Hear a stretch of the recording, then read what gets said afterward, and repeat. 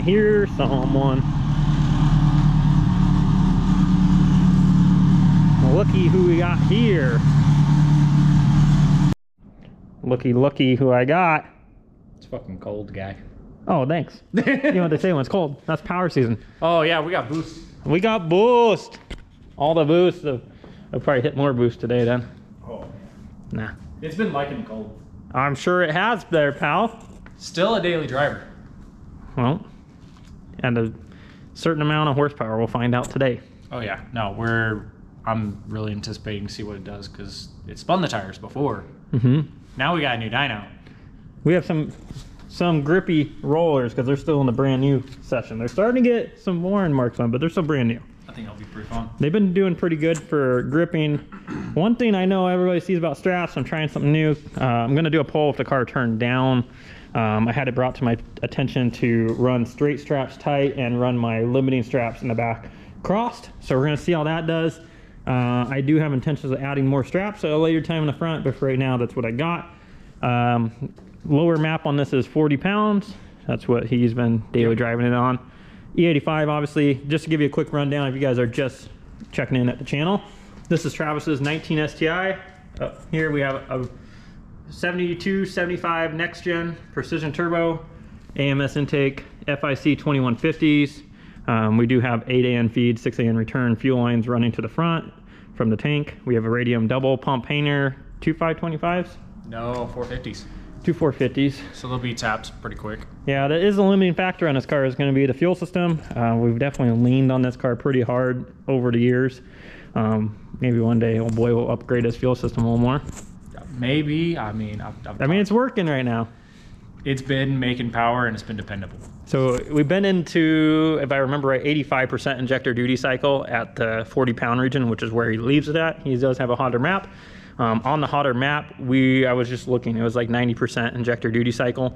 So definitely towards the end of the fuel system there. He already knows that. Everybody knows that. The good news is they just got cleaned and came back showing that they flow a little higher than what they are labeled as. Hey, that's a plus. They're flowing about 2280 right now See? instead of 2150. So we do have a base pressure up a little bit more on this, but at the end of the day, we got to keep in mind we have 2 Walbros and they have a relief pressure, which is usually around that 110 region. So gives us about 50 pounds of boost there to work with. You know, when you start leaning on it over 50 pounds, and definitely you don't want to lean on your fuel system because you won't have a motor. So when are you trading me turbos? God, I know this is the turbo I wanted on my Forester, was the 7275, but they're fucking back ordered right now. And now Travis is ordered, like, you want to trade? Yeah, you know, my kit is done, pal. It is done. Fabrication's for done. that other turbo, right? For the other turbo. Essentially it bolts right up. Essentially it does bolt. Because I had the right 7675 on here before. That's a big difference there, but I don't got a 75. That's puny land. Hey. That's great the small streetable turbo here. It is a great streetable turbo. This thing has like 10 more pounds at 5,000 RPMs than mine does. Yeah. It's to give you an idea, I think this one was 18 pounds at 5,000 RPMs, and mine is like 8 pounds. Yeah. That sounds about accurate. So 888 Mustang, when we did the math, came out at like 1,003.5. So 888 Mustang. That's what we're 888.6. Okay. So I did make some additions to my dynojet. I was having some issues yesterday. I reached out to dynojet and they're saying that my issue was it was reading voltage somehow through the dyno, which in the instructions it didn't tell me to add a ground from the dyno to the building, which I did today. And then I also got a ground from the dyno to the car, hoping that we have solved all those issues. The issue that I was having, guys, it physically just wouldn't even show a graph. It was just throwing an error code for brake temp, which this doesn't even have a brake temp sensor because this doesn't have eddy brakes. So hopefully that's all solved today. We'll see. We're gonna leave the car turned down, do the first hit on his street map here at 40 pounds. And then from there, we'll turn it back up to the hot map, see what it makes, and see if he gets a number today. Yeah. You going for what, 4 cars over 1,000 this month? Yeah. Let's do it. Okay, we'll see if old 7275 can do it and if your fuel system can do it. Yeah, that's important. Because we have 2 limiting factors. We're gonna have to lean on old girl and the fuel system. Not to mention we just have a stage 4 in here. Yeah. You've already proven that the stage 4 is one of the most best durable blocks that you built. for the price and what you get, this is one of my favorite blocks. But it's not warranty. There's no warranty. That's the thing. So see, It's durable, but once it goes, it goes. I mean, I don't have warranty on any block. I do 2,500 miles, but then you get your power tune and you don't have warranty. Yeah. So, all right, I already let it warm up. It's cold as dick in here. Yep. I'm gonna get this thing fired back up, turn the fans on. I'm gonna drive real quick just to make sure everything's good. I'll probably tip into it just to make sure the car is stable, and then I'll do the pull from there, which you guys will just see me do a pull.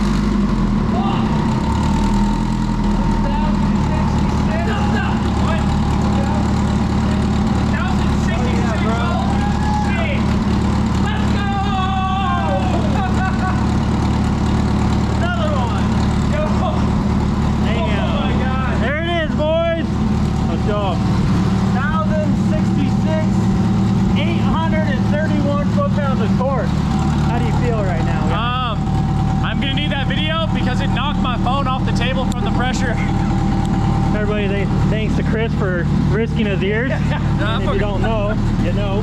I'm gonna hurt my ear. Good job on a turbo kit, guys. Oh my God. Not too bad right there. Woo! Well, boys, adding another one to the list.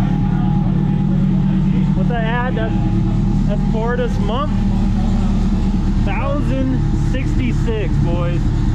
Look at that. 831 foot-pounds of torque. It's still spun right here, right in the mid-range. A little bit sketchy, but the straps definitely helped. Having those back there being straight, I definitely do believe helped.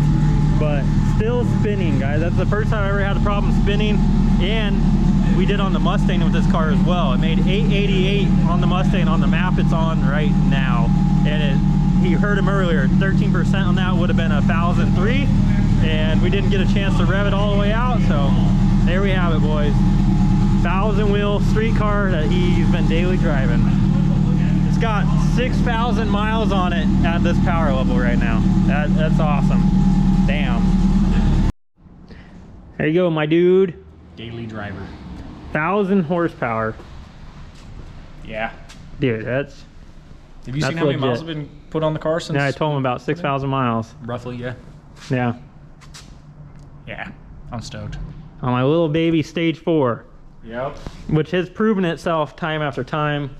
And honestly, I feel it is such a great fit for a higher horsepower street car.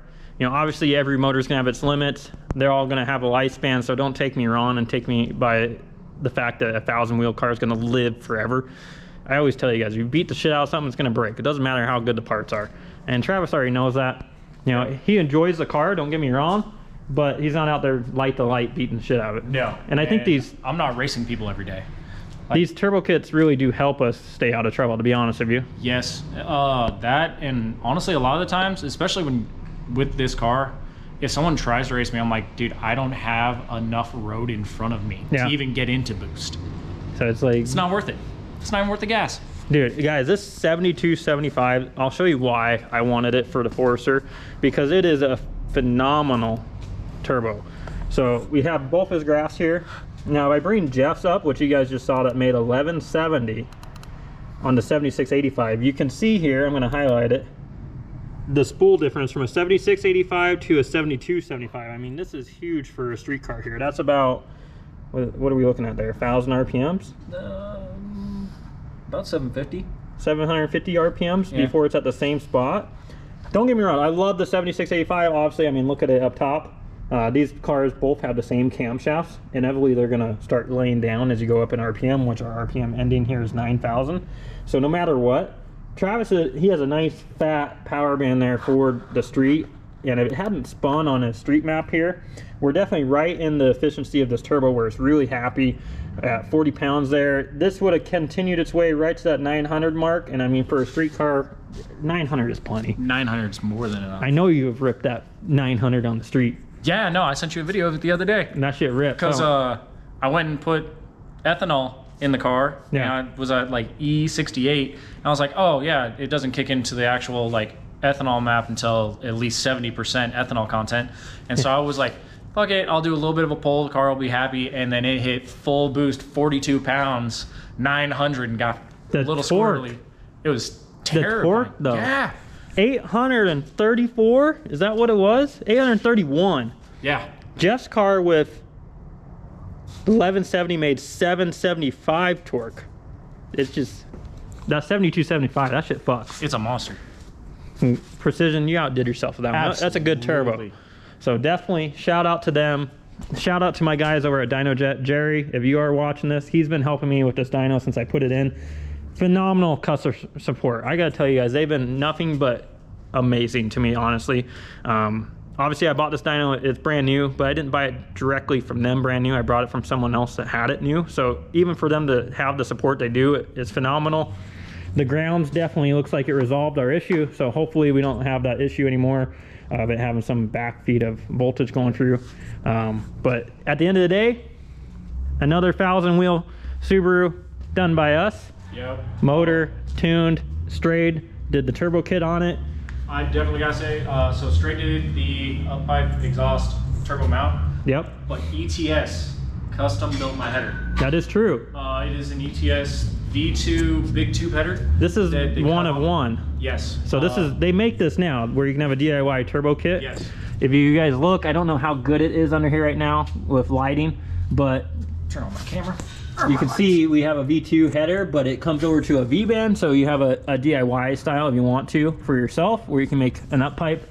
But end of the day, ETS header, ETS intercooler, and as always, our favorite, the AMS intake manifold doing work. So beautiful. But really happy for you. One of my day ones. Travis has been with me doing this since Been here since damn near the beginning. He's one of my very first cars ever tuned was this car.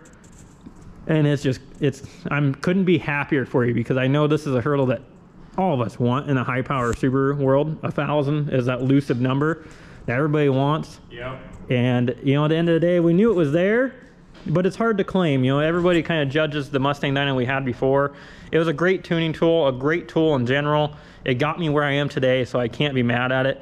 But it's just nice. End of the day, I have my dynojet. I couldn't be happier, even though I've dealt with my little kinks of getting it installed. But at the end of the day, here we are, made the 1066. Yeah. You got a 1,000 wheel street car, my dude. Also couldn't have done it without Johnny. That is true. Just I rebuilt my can't transmission. forget about my boy, Johnny Trans, which you guys all know. He got our banners made. He helped me spend many cold nights here at the dyno. Shout out to you, Johnny. He does all our transmission rebuilds. He just did a full refresh on this trans, because obviously All new synchros. all that torque took your fourth gear out there, pal. Yep, all new synchros, new fourth gear. It twisted my input shaft 10 degrees. So You know- got that replaced. You might have to look into an upgraded gear set here, my dude. Yeah, it's gonna be. Because that 834 foot-pounds is going to say, I was already looking See ya. into it. so, It's just saving up for it now. yeah. So it'll be getting bought.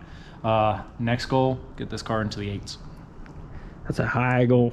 Now that But it makes the power. If we can get the transmission to cooperate, not lose a gear, then as long as, you know, I we'll can work actually our hit way my- down there. As long as I can hit my shifts on my flat Yeah, foots. what's going on here, Mischief Jimmy?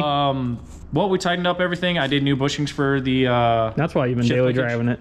Yeah. I'm trying to get used to that manual again. Yeah. Going to a automatic is terrible. Dog, I enjoy my auto every day. It's nice. Oh, it is nice. But then when you get back in these- into these, you still drive these all the Yeah. time. Anybody that has a daily driver will understand. But I'm gonna get this thing unloaded. All we had to do is our 2 hits today, and we're done, my dude. Yeah. Just load the Stoked. same maps we already had on it and go. Congrats. Go.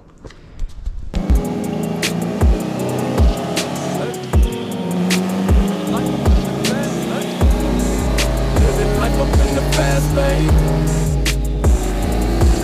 Hey. Living life up in the fast lane. And I ain't slowing down, I ain't slowing down, I ain't slowing down. Living life up in the fast lane. Pedal to the ground, pedal to the ground, pedal to the ground. Living life up in the fast lane. I ain't slowing down, Corona.